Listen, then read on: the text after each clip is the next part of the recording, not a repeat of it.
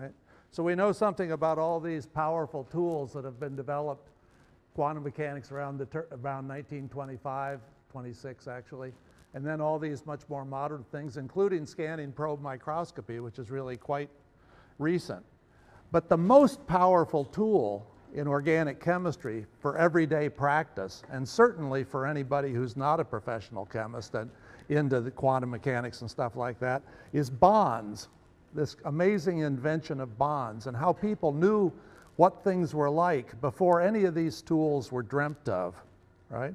And for that, we go back in time and look at these guys in the 19th century who invented it.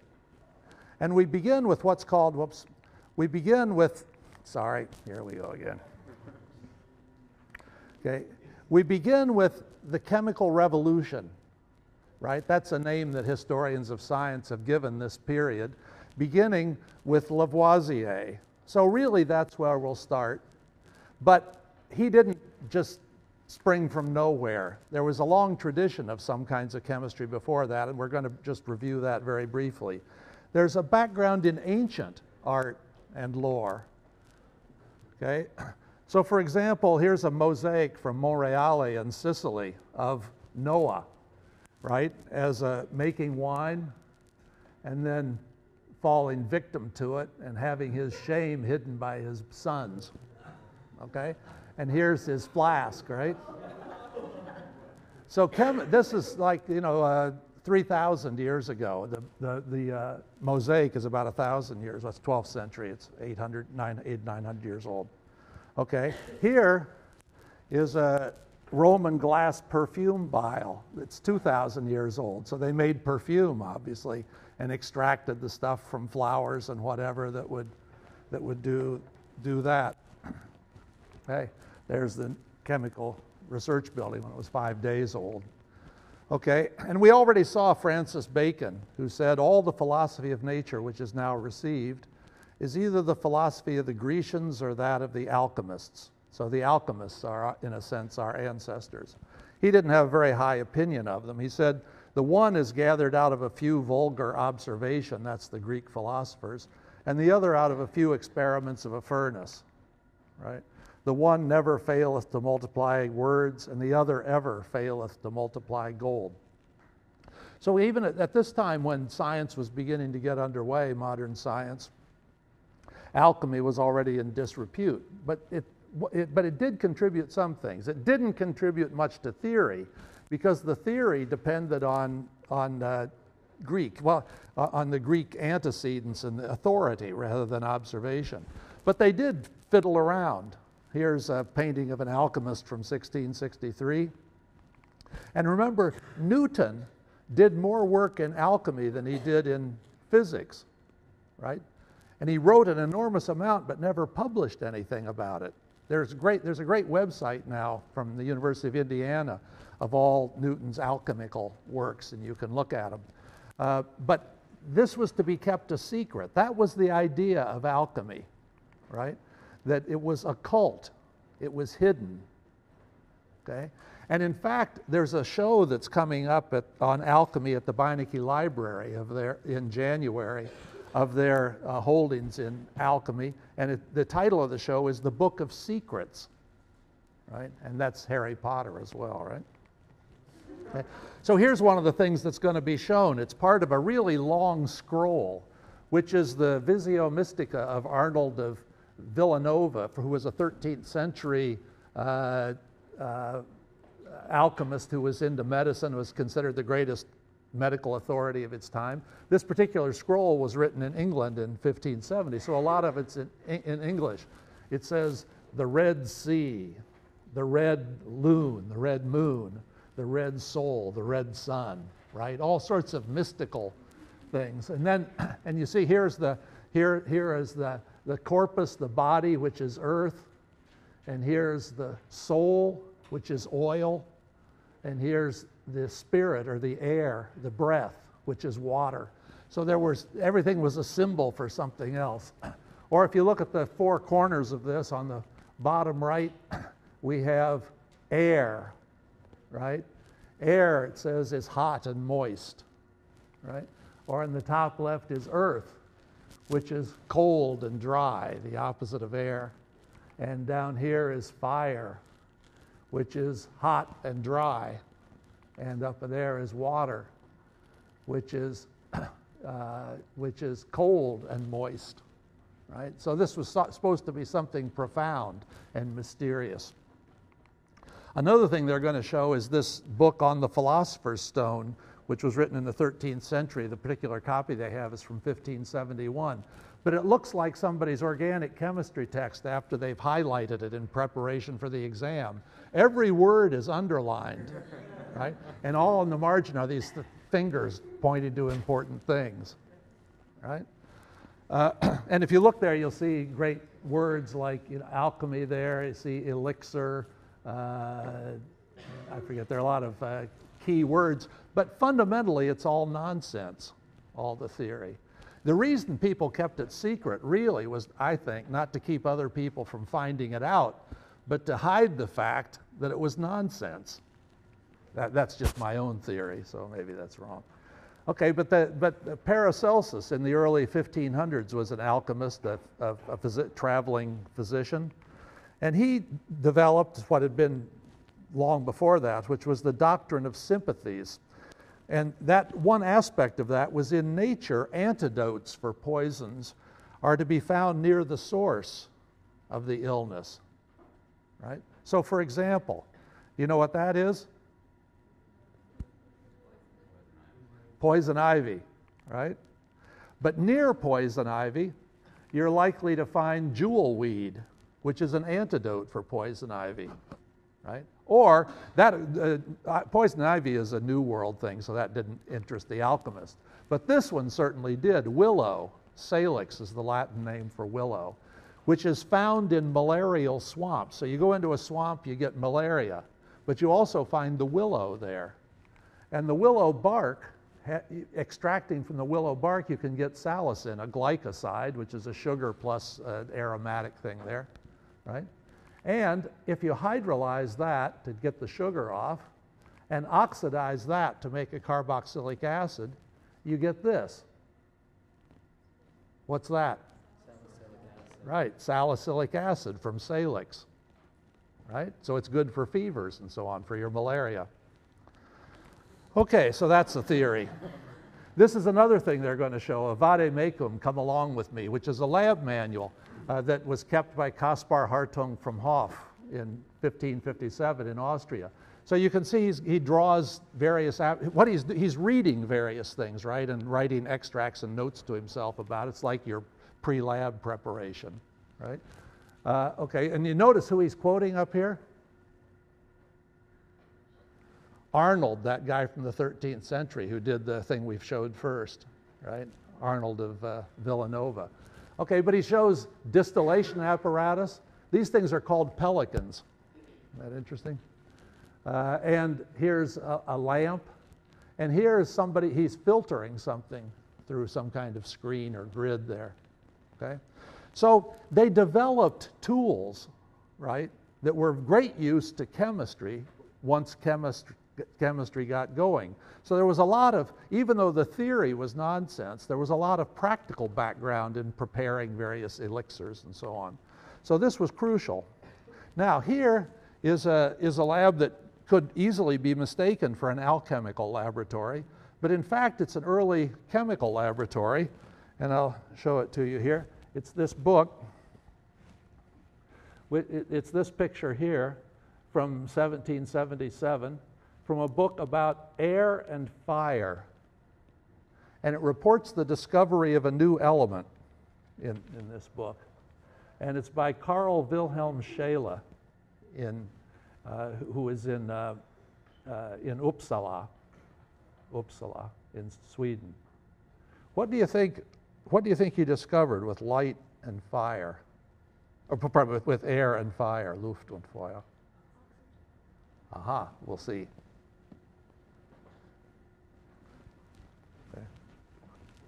So that's his laboratory, Scheele's laboratory, or at least some artist's impression of it. And here he is, he's before the chemical revolution, but he's an important precedent, as you'll see, to the chemical revolution. He was, by practice, a pharmacist, but he spent most of his time doing what is really chemical research. Here's a picture of a stamp, a Swedish stamp, of showing Scheele, except it's not Scheele. Turns out the costume he's wearing wouldn't have been developed until 40 years after Scheele died. Okay, but he purified organic compounds that weren't easy to purify, in particular carboxylic acids. So he got an acid that he called lactic acid, which we now know has that structure. Where did he get it? From sour milk, okay? And he got, so here's his paper about that, on milk and its acid, right, from 1780. So he purified these acids as salts that he could crystallize. That was the method of purifying. So here's several reports in that paper. Item 7, bismuth, cobalt, antimony, tin, mercury, silver, and gold were attacked by lactic acid, either by digestion, that's just sitting there under it, or by boiling. After standing over tin, the acid caused a black precipitate to form in a solution of gold in aqua regia. Right? So this is not mysterious writing, right? It's talking in language that we can understand, even though it's translated from German. Iron and zinc were dissolved with the formation of flammable air. What do you suppose? He reacted acid with zinc and he got flammable air. What do you suppose that was? Hydrogen, right? The iron solution was brown and gave no crystallization, but the zinc solution crystallized. Why was that important? Because he could purify it if it crystallized and get just that salt, right? So that's how he got pure samples of acids, right? With copper, our solution first took on a blue color, then green, finally dark blue, but did not crystallize, unfortunately. And 10, lead dissolved after several days of digestion. The solution acquired a sweet tart taste, but did not crystallize, right? So what do you do when you don't have IR and NMR, right? Sure, so he tasted all these things. Cyanide, too. Okay, so he got citric acid. Where did he get that? Orange, lemon. From lemons, okay? And he got uric acid. Obvious. He got tartaric acid. That's a little, tartaric acid, his discovery, turns out to be one of the, probably the single most important, maybe the second, no, probably the most important compound in the 19th century, as you'll see. Okay, that comes from tartar, which is the deposit on the inside of wine casks after you've fermented wine.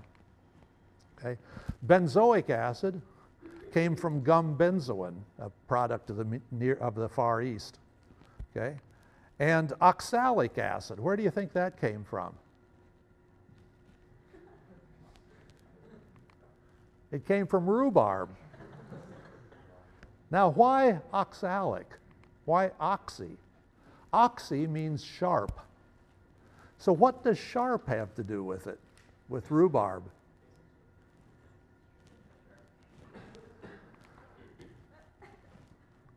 Yeah, so you know oxy as a root meaning sharp. Oxymoron doesn't mean a stupid ox.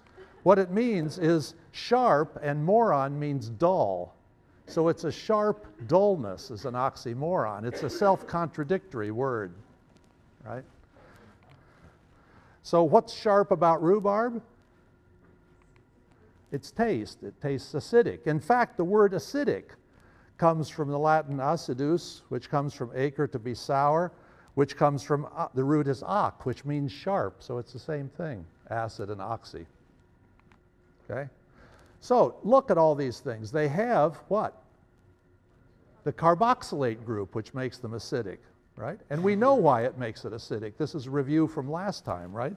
This functional group, it's not a carbonyl alcohol, it's a carboxylic acid. The high HOMO is stabilized in the acid, but it's even more stabilized when it's an anion because you have a higher HOMO. So it changes the acidity, the ease of dissociation of H+, by a factor of 10 to the 11th, right? Which depends on the energy difference between those two. So if you more stabilize the anion product, then you stabilize the starting material, then you shift the reaction toward product, here by 10 to the 11th. Big change, okay? But actually there's more to it than just that resonance, just that HOMO-LUMO interaction. There's a thing called inductive effects that we'll talk about later on. But a large part of it is due to that. Okay, but you notice there's one exception here. Uric acid doesn't have a carboxylate group in it. So there's what it has. And notice that it has an unshared pair on nitrogen. Like an amide, it's stabilized by a carbonyl. In fact, it's stabilized by 2 carbonyls, 2 adjacent LUMOs to stabilize it. Now, if that were just stable, it wouldn't be a reason to get rid of it, to lose a proton. But the anion that you get if you lose the proton from nitrogen has a higher HOMO. So it's even more stabilized. The same trick as in carboxylic acid, but even more so, as you'll see here. The pKa of this compound is 5.8. It's pretty acidic, right? But a normal amine, like ammonia, losing a proton, has a pKa of 38, right? So this is 32 powers of 10 helped out, because it has such a high HOMO on the nitrogen and 2 carbonyls to stabilize it. Okay, so uric acid is indeed an acid, very like carboxylic acids. Okay, now Scheele not only did these organic acid, he also discovered or co-discovered 7 elements. They're listed here according to what row of the periodic table they're in. Notice down at the bottom here you have tungsten, right? Tungsten comes from Swedish. He was Swedish. It's tungsten, heavy stone. Being way down, it's got lots of protons and neutrons and is very, very dense, right? So it's heavy. The stone that comes from it are very heavy, right? But by contrast, these up here are gases. And in fact, that's what got the 19th century chemistry going. That's what launched the chemical revolution, was the ability to work with gases. Because to be a gas, something has to be a small molecule, and therefore simple, or at least relatively simple. So you had to start with simple things before you could get to complex ones like salicylic acid in terms of understanding. Now Scheele in 1771 had heated silver carbonate, and he found that he got CO2 out. I mean, he didn't know it was CO2, but the gas came out, okay? And if you heated that still more, greater than 340 Celsius, then you get silver and oxygen comes out from silver oxide. This gas, this Feuerluft, right? Fire air. That's what the book is about, okay? So he wrote the book, but the book starts, as I'll show you here. Sorry. There we go. The book starts with an introduction, a Vorbericht, which is translated, it says, from Swedish, and let's see where it says here. And it's by Torbern Bergman, written in 1777. He had this book written for 2 years waiting for this preface to come. Bergman was a busy guy, right? And during the time that this book was sitting ready, the manuscript was sitting ready to be printed, Priestley in England discovered oxygen. So this book came out after Priestley. But there's no doubt that Scheele had discovered it earlier. His lab books from 1771 show it. And here in 1774 is his draft of a letter that he wrote to France. And it actually begins with a couple words on the previous sheet, but it says, "Since I have no large burning glass, I beg you to try with yours." Because he had to do this by heating things in an oven to really high temperature, which was hard to do. But if you could do it with a focused light of the sun to heat it, then it would be much more practical. And in France, they had such a big magnifying glass, right, that would allow it to do it. But that letter, although it was sent, was never answered. And you know who it was sent to, presumably? Lavoisier, the founder of the chemical revolution, and another discoverer of oxygen. Okay. Okay, so now we're going to talk about Lavoisier, who was, wasn't a perfect person, but he was really very, very good. Okay, now the chemical revolution began, you can say it started in 1789, the chemical revolution. And that's not the only revolution that started in France in 1789, right? Do you know what this is? What? It's the tennis court oath when the legislators, so to say, gathered to say that they wouldn't disband until the king granted them certain things, and you know what that led to in 1789. The only guy that didn't agree was this guy here. He's the only one that didn't sign it. But at any rate, it was radical. Now there's an Indo-European word that's a root of many words called werad, and it gives words in all sorts of languages, like it means root, okay? And Wurzel in German means root, and wort, like St. John's wort, is a root. Licorice, glucose rhiza, Greek, the rice is root, okay? Sweet root, it means, okay? Race, razza in Italian, is the root of your being, right? Rutabaga, radix in Latin. And you know lots of words come from radix, like radish is a root. Or eradicate, what does that mean? It means to pull it out by the roots, okay? Or radical, something that's radical is something that goes right to the root, back to the very origin of something. And that word used in that way, if you look in the Oxford English Dictionary, it was used coined in mathematics in the 16th century. The root of a number is its origin, right? If you take the square root of a number and multiply it by itself, you get the number. So it's the root of the number, the radical, right? Or in politics, it was used in 18th century in England, and in chemistry in 18th century in France. The idea of radical as the root of things began to be used, which we'll see. Okay, so 1787, radical was introduced as a political term according to the Oxford English Dictionary by J. Jebb, whoever he was, presumably a politician. Or in 1787, there was this radical document, We the People, right? But that same year, 1787, radical was introduced as a chemical term by Louis Bernard Guiton de Morveau. And it was in the context of developing nomenclature for chemistry.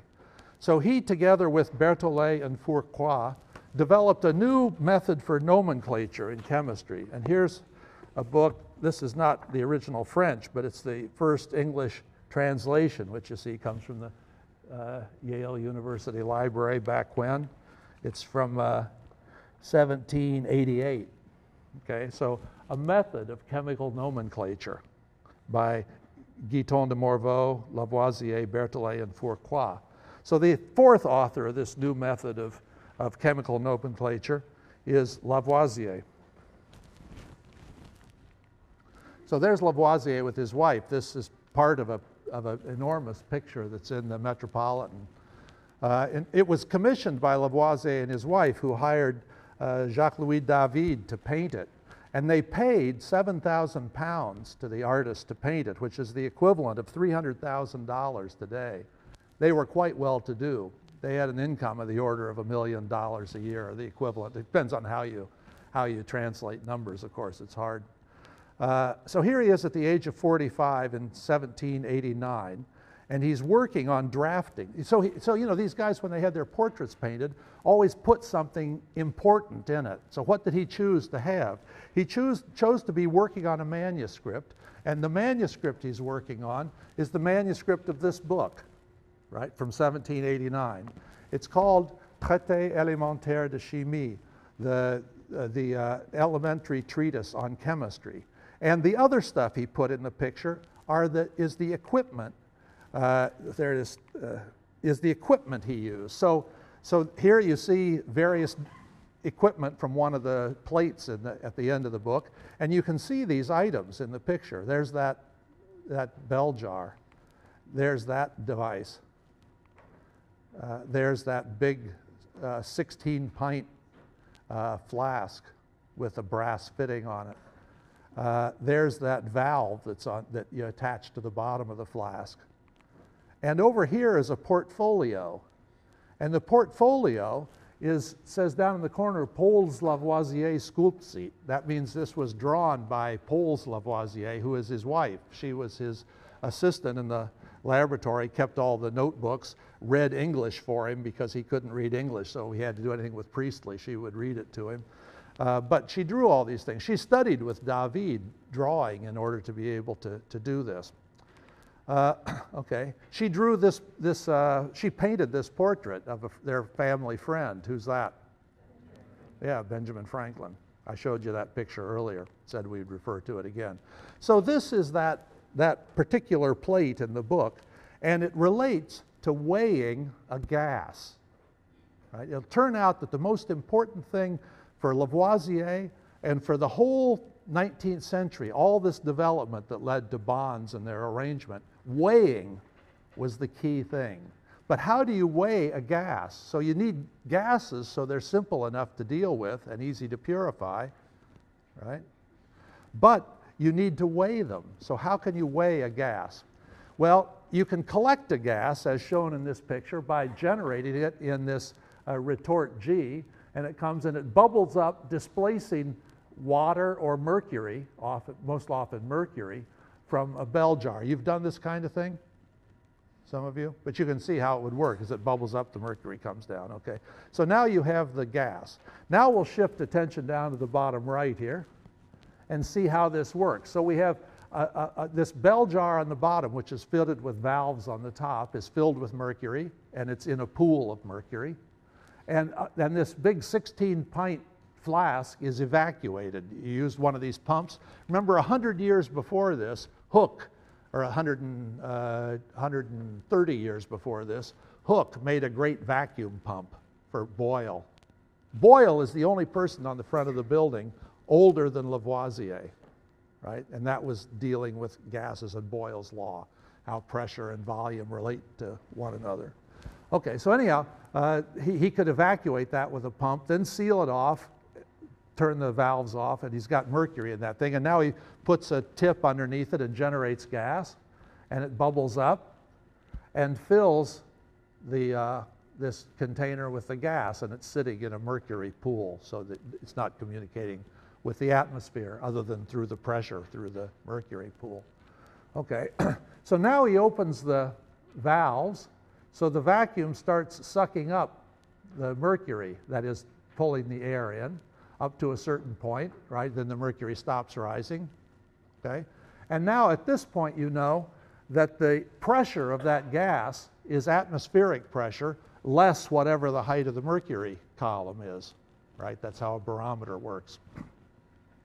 So he knows how much gas, what volume of gas he has in A. He knows he filled it with water first and weighed it to see what its volume was. Now he knows the volume, he knows the pressure, so he knows how much gas there would be at atmospheric pressure, right? And now, of course, he just turns off these things, unscrews the thing on top and weighs it and sees how much heavier it is than it was when it was evacuated. And that's how much the air weighs, and he knows how much volume, how much pressure, so he knows how much whatever gas he collected weighed, so he could weigh a gas. Pretty clever, huh? Okay, here he is working with one of these bell jars. Now, these bell jars were filled with mercury. I don't know if you've, here, would you help me out, Wilson? Lift this up and show it to the class, but don't lift it high, hold it above the thing. Did it surprise you? Yeah. He said it surprised him. And you can come up afterwards if you want to and be surprised yourself by lifting this up. But keep it over this because people are so panicked about mercury nowadays. I heard on the way over to class while I was bringing this, I heard there's a new law in the European Union that it's going to be illegal to transport mercury over international borders. Go figure. Anyhow, there's Lavoisier doing an experiment with this big thing of mercury, right? He must have been a stout person, okay? This is him in his library with Madame Lavoisier taking his dictation as he does his experiments. Okay, so here's the Traité élémentaire de chimie, and I'll show you this actually is a facsimile, not the real thing.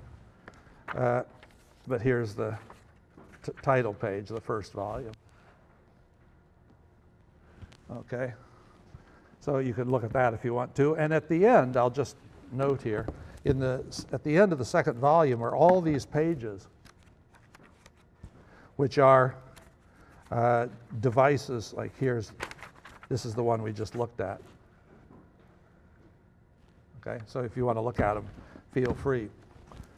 Don't handle the other one, though, it's real. Okay, so Elementary Treatise of Chemistry, presented in a new order. This is the revolution, according to modern discoveries, with figures, as I just showed you. And 1789 is the date, the same as the French Revolution. Okay, you notice he's a member of all different academies, including Philadelphia. Why in the world would he have been a member of the Scientific Academy of Philadelphia? He never went there.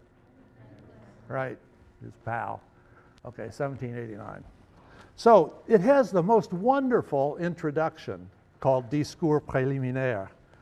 And he says, my only object when I began this work, or I had no other object when I began the following work, than to extend and explain more fully the memoir which I read at the public meeting of the Academy of Science in the month of April 1787, remember when radical was introduced and so on the necessity of reforming and completing the nomenclature of chemistry. So that's all he was trying to do, was get a proper nomenclature that would be useful, in contrast to all this alchemical nonsense. Okay? While engaged in this employment, I perceived, better than I had ever done before, the justice of the following maxims of the Abbé de Condillac in his System of Logic and some other works. So this is what Condillac said. We think only through the medium of words. Languages are true analytical methods. Algebra, which is adapted to its purpose in every species of expression in the most simple, most exact, and best manner possible, is at the same time a language and an analytical method. The art of reasoning is nothing more than language well arranged. So Lavoisier goes on to say, thus, while I thought myself employed only in forming a nomenclature, and while I proposed to myself nothing more than to improve the chemical language, my work transformed itself by degrees, without my being able to prevent it, into a treatise upon the elements of chemistry. So in the process of reforming the language, he reformed the whole understanding of the science. The impossibility of separating nomenclature of a science from the science itself is owing to this, that every branch of physical science must consist of three things: the series of facts, which are the object of the science, the ideas which represent these facts, and the words by which the ideas are expressed. Like three impressions of the same seal, the word ought to produce the idea, and the idea to be a picture of the fact. So all these things have to be harmonious, right? Three impressions of the same seal. And as ideas are preserved and communicated by means of words, it necessarily follows that we cannot improve the language of any science without at the same time improving the science itself. Neither can we, on the other hand, improve a science without improving the language or nomenclature which belongs to it. However certain the facts of any science may be, however just the ideas we may have formed of these facts, we can only communicate false impressions to others while we want words by which these may be properly expressed, right? So clarity as opposed to obscurity was his goal, as opposed to Newton or the alchemists, right?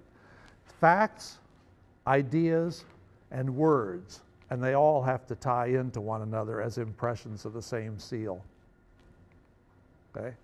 So he presented things, as he advertised, in a new order, very different from any book on chemistry that had been written before. First was doctrine, that is the theory.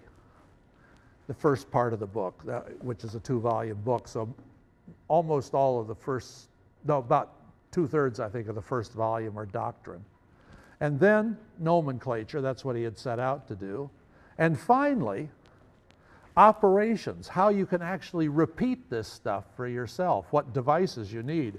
Of course, he was very wealthy and could employ people to manufacture all the equipment he needed. Not everybody could do that. But he showed exactly how it was done and gave it's easy to understand exactly what he did. Now, one of the first things he turned his attention to was elements. He says, if by the name elements, we mean to designate the simple, indivisible molecules, molecule just means little thing, right, that make up substances, it is probable we do not know what they are. They're just too small, right? But if, on the contrary, we associate with the name of elements or the principles of substances the idea of the furthest stage to which analysis can reach, all substances that we have so far found no means to decompose are elements for us. They behave with respect to us like simple substances. So it's an operational, not a philosophical definition of element. If you can't break it apart, consider it an element until you can break it apart. We have elements here, the chemical elements. Are they elements according to Lavoisier's definition? Like here we see cerium, praseodymium, neodymium, promethium, samarium, europium, gadolinium. Are they elements according to Lavoisier? Why not?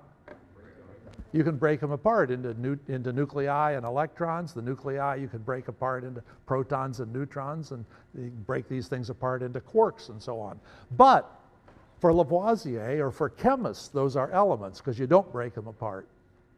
Okay? So here's a table of simple substances in the first English translation of the Traité élémentaire de chimie. So here's a table of the elements. Simple substances belonging to all the kingdoms of nature, which may be considered as the elements of bodies. So what are the first two elements? Things that you can't break apart. Light and heat are the first two elements, which we don't see in Mendeleev's table, right? Because they're fundamentally different from the other elements because they don't have any weight. You can weigh a gas, but you can't weigh light, and you can't weigh heat, okay?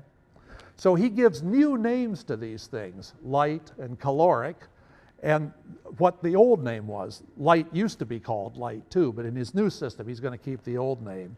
Or caloric he's going to use for what used to be called heat, or the principle or element of heat, or fire, or igneous fluid, or the matter of fire or heat. Those were terms people had used before, but he's going to call them caloric. Okay? Now, if you have caloric, you must be able to measure it. If you can't weigh it, what you can do? You can use a calorimeter to measure it. And this is the calorimeter manufactured and used by Lavoisier and also Laplace, a younger man who was his colleague who became a great mathematician, as you probably know.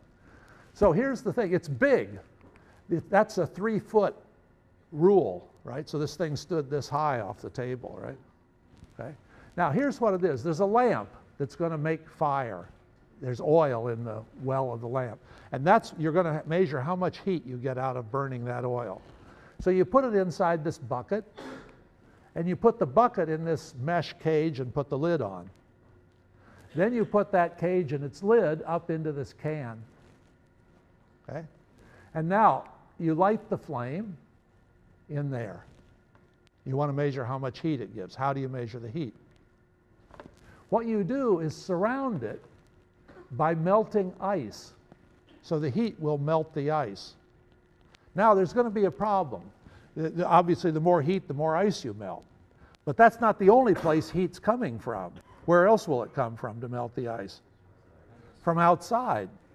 So this is where the thing is clever. So there's another can outside that can, and you fill it with ice, which is an insulator for the inside. So no heat comes from any heat that comes from the outside melts the outside ice, not the inside ice.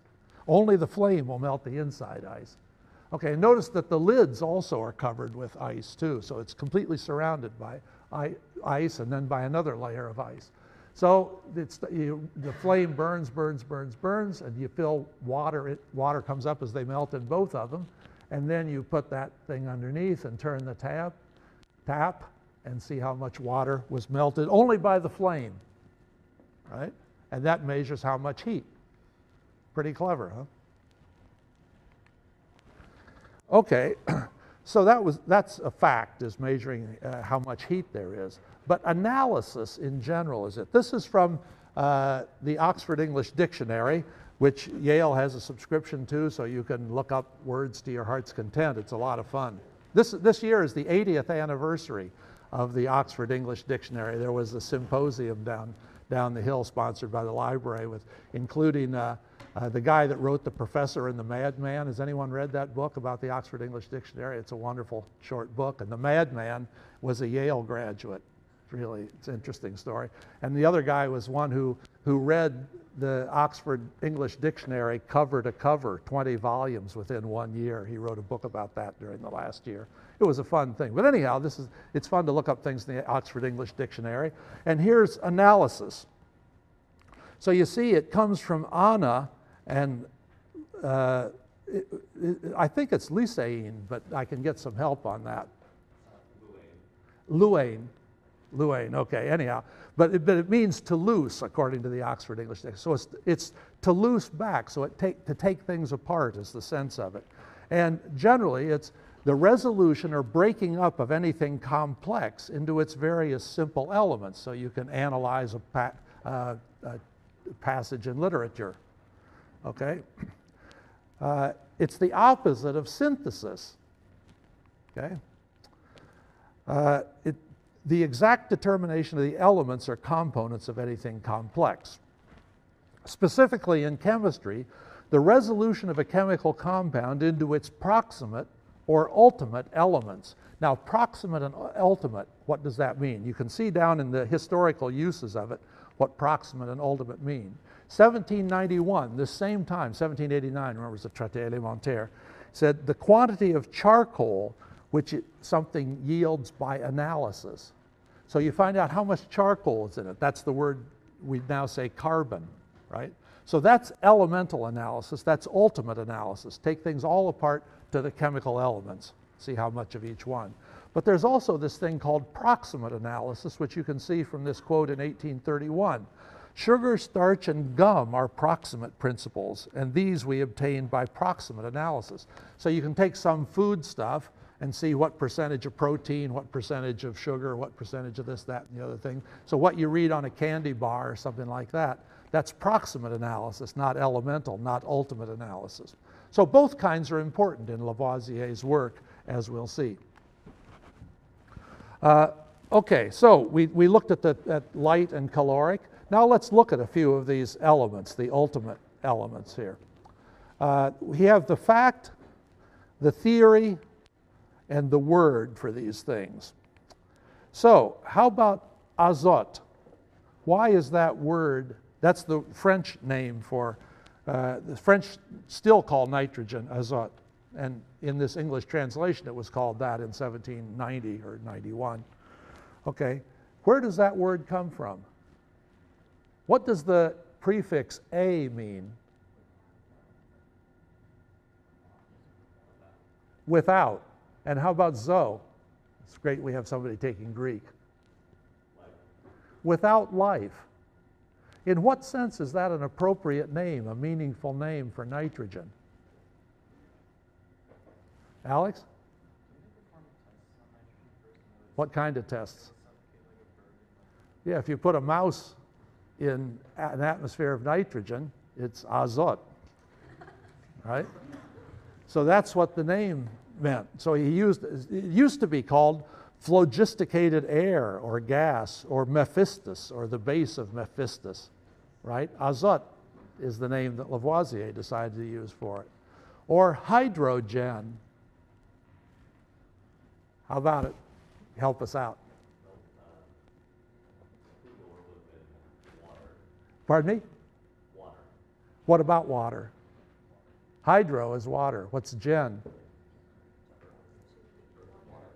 It makes water, right? So if you burn hydrogen, you generate water, right? So hydrogen, okay?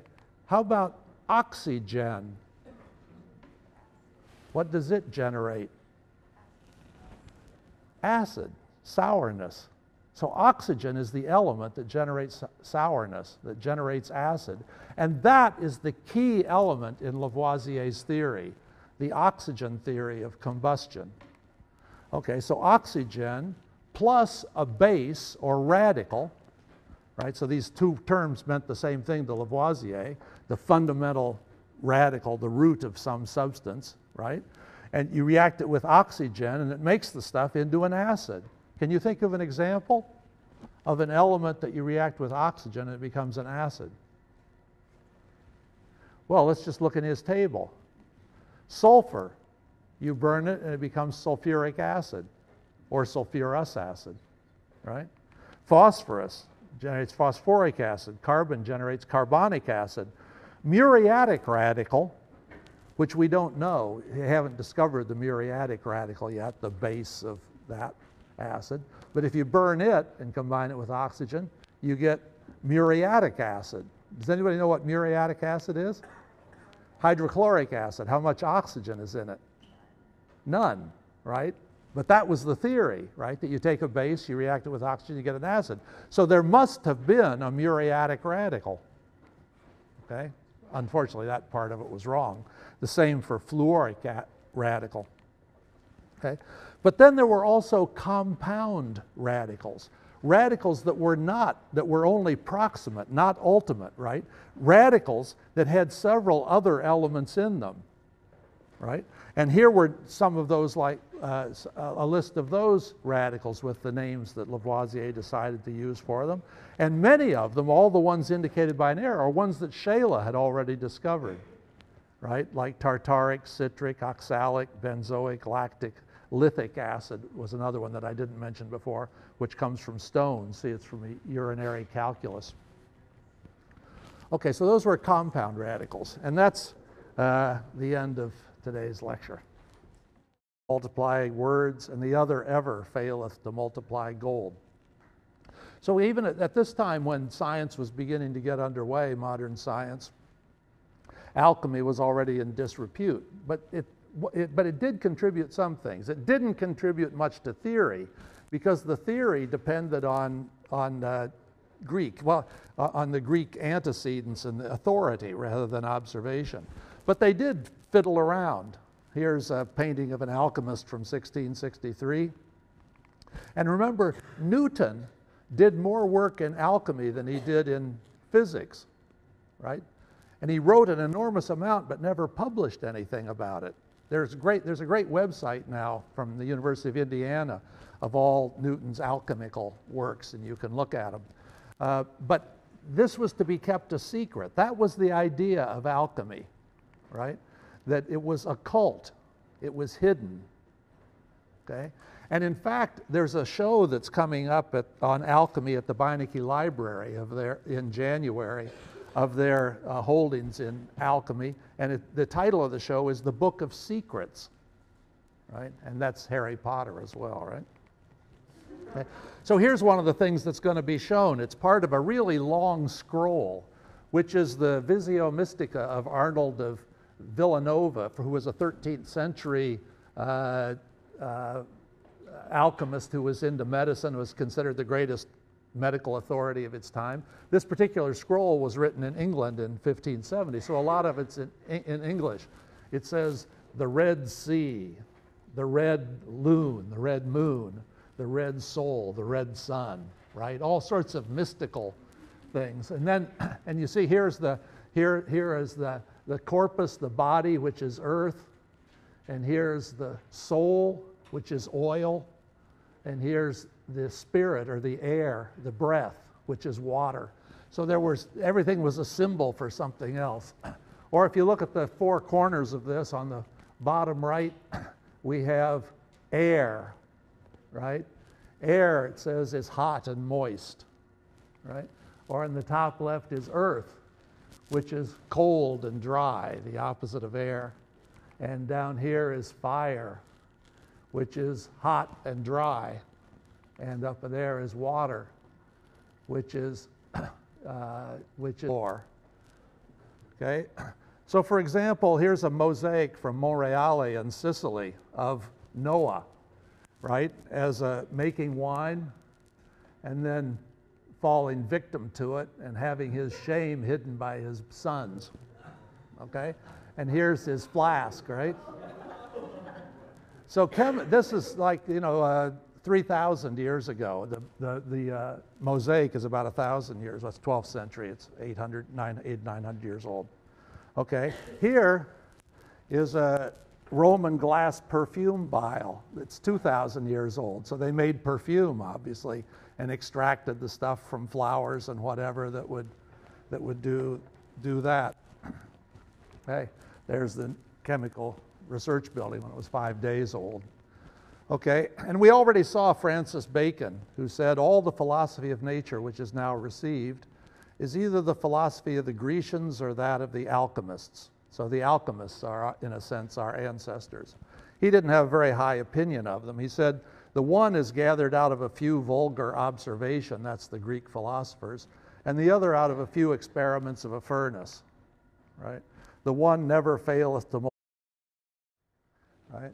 So we know something about all these powerful tools that have been developed, quantum mechanics around 1925, 26 actually, and then all these much more modern things, including scanning probe microscopy, which is really quite recent.